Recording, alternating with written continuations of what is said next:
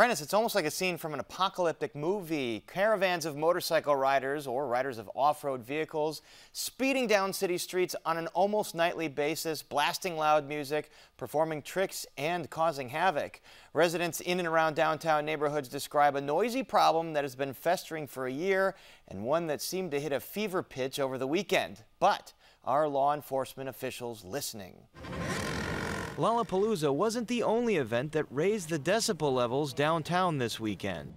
Caravans of motorcycle riders were all over the city, performing stunts and making screechingly loud noise.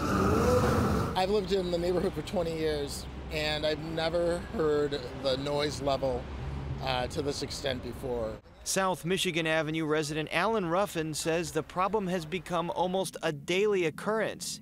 He says he's witnessed drag racing, wheelies, and other stunts along Michigan and Roosevelt roads. I'm on the 13th floor of my building, and it will drown out.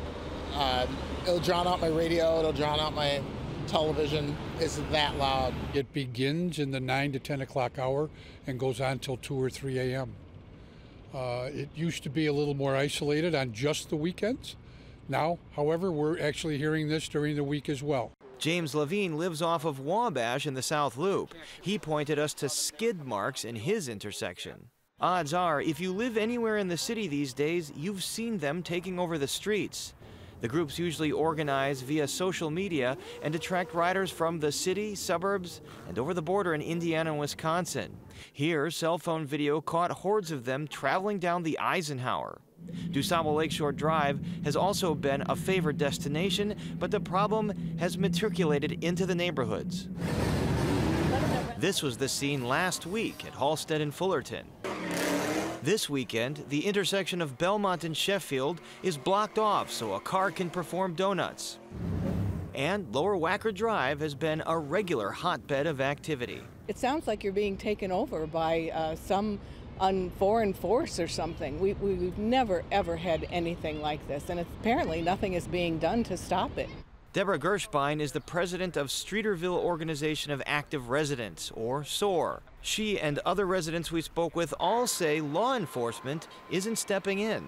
There are no consequences at this point, and until the city comes up with consequences for criminal activity, what's going to stop these people from repeating these actions? Second Ward Alderman Brian Hopkins says the caravans are lawless, but law enforcement's hands are tied. They're violating so many different parts of the vehicle code at any one moment. It isn't necessarily that we need more laws on the books. We need to be more effective at enforcing the laws we already have on the books. Hopkins says there are video and audio scanners that detect the activity, but it's hard for police to go after the riders because chases can turn deadly.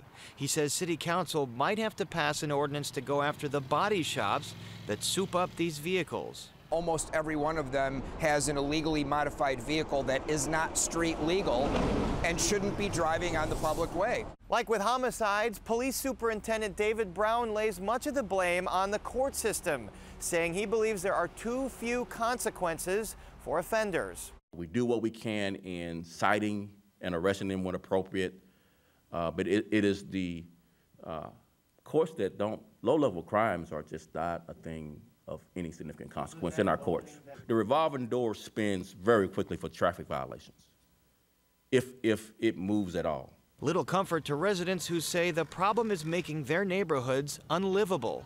Moving is definitely a consideration at this point, if nothing can be done to curb this.